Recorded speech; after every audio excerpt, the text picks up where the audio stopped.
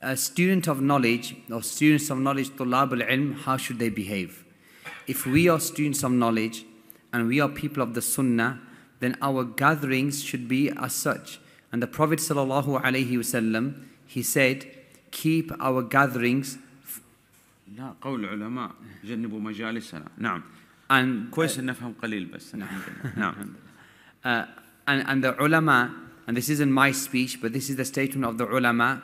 They say that our gatherings should be free from the mention of that which stirs the desires of the private parts. And also, for example, the mention of women and talking too much about dunya and food and mobiles and things like this. Our gatherings should not be gatherings which are based upon this, because our gatherings are the gatherings of the Sunnah and the gatherings of As-Salafiyya. And if a person entered into the masjid and he saw and he listened from your gathering and all you're talking about is women and desires, he'll say, this is Salafiyya, this is the Sunnah. And the Sheikh mentioned that the gatherings of Shaykh al-Islam Ibn Taymiyyah rahimahullah, if a person was to enter upon the gathering, straight away would remind them of the Akhirah. Because these were the gatherings of Ibn Taymiyyah rahimahullah, always regarding the Akhirah. There was no mention of the dunya in his lessons and his gatherings. And it was never heard from the gatherings of Ibn Taymiyyah rahimahullah slandering or backbiting. So, if a person is able to marry, then he should depend upon Allah and he should marry. But if a person is unable to marry, how should he behave? He should fast. And this was the guidance of the Prophet ﷺ, that a person fasts if he's unable to get married. Not that he continuously talks about marriage. And also that a person reduces the amount of food and drink he consumes, meaning half a meal in a day. And this is the guidance of the Sharia in terms of fasting, and also in terms of reducing your food and drink so it doesn't stir or strengthen your desire and your emotions. And then another piece of advice is that for those brothers who are not married, that abstain from your phones, or have a phone which doesn't have these features. And also, even if you do possess such a phone, then those programs and those apps which you know are going to cause you problems, you should delete them. Not merely block them, but delete them. So maybe on WhatsApp, for example, if you know that there's a particular individual and he sends you certain messages which are not good, you can block that person.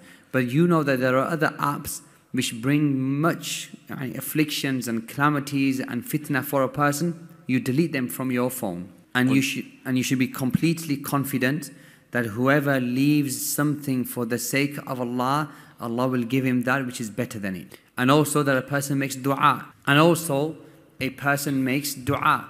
And you say, oh Allah, suffice me from that which you have made halal away from that which you have made haram. And oh Allah, suffice, oh Allah, make my dependence and reliance upon you, and do not leave me to my own self, even for the blinking of an eye. And look at the example of Prophet Yusuf alayhi salam, and when he feared the plot of the women, and how he sought refuge in Allah subhanahu wa ta'ala, so much so he said, oh my Lord, prison is more preferred to me than that which they call to. And this was Nabiullah Yusuf alayhi salam, and he preferred to be imprisoned than to be taken by the plots and the seductions of those women. A person who is not married, he should not isolate himself from the rest of the people, because this is one of the plots of a shaitan. Isolating yourself and being alone and spending a lot of time in the hammam, these are from the plots of a shaitan. And even opening your laptop or entering onto the sites in a place in which you are isolated from the people. And also stay away from the town centers and the marketplaces, and also staying away from these malls and supermarkets, meaning a person should not go to those places where there is fitna. And he should also lower his gaze and control. And also he should accompany righteous people. Because if he is sitting with a righteous person, he will not look at that which is haram. But if he is with a sinner, then that sinner will encourage him to look at that which is haram. So there are some people who have problems within themselves in how they deal with the attractions or how they deal with the fitan around them. And sometimes they approach a person who is not affected by these fitan, and they become a cause for him being tested by these fitan. And Shaykh al-Islam Ibn Taymiyyah rahimahullah mentioned that some people, with the excuse of trying to forbid evil, they actually end up spreading evil. And how is this? That a person will say, and he will detail that here, at the back of the masjid, there's a place.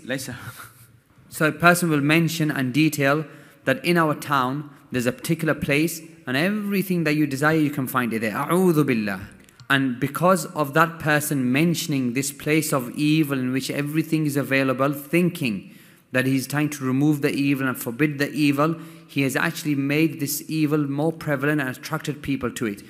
If there is a place of evil like this, then how do you respond? You go to the relevant authorities. You go to the police, you go to the state, you inform them, you try to get that evil changed.